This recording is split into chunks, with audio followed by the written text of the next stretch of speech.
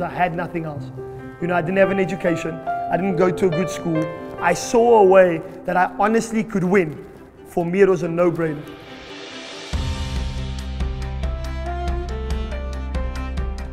Now, a lot of people go into this business expecting it to be easy.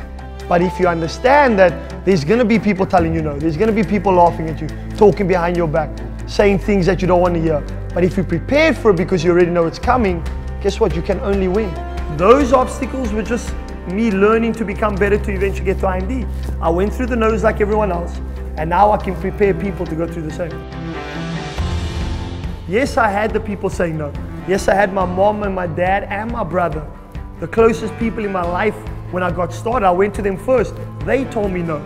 But I understood that those obstacles were just me learning to become better to eventually get to IMD.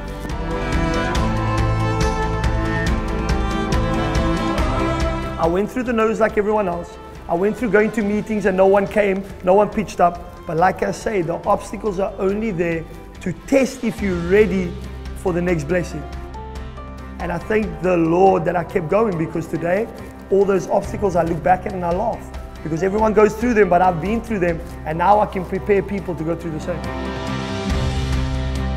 Because I promise you, the only reason you're not winning in World Ventures right now is because you don't deserve people to follow you.